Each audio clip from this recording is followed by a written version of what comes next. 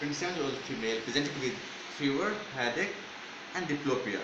For the last 10 days, she had continuous headache along with nausea and vomiting. When you will examine this patient with having, you will just see the normal patient's eyes. The eye you will see is adducted here. It's normal. You will follow my finger here. Follow it here. Follow. When she's double, just let me know.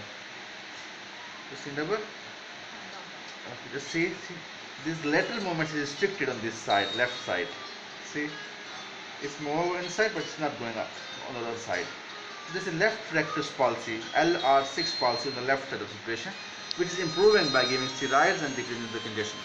So this is sixth nerve palsy, false localizing sign for this patient with having menengitis or tuberculous menengitis.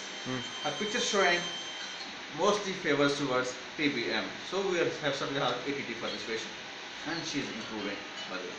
Thank you.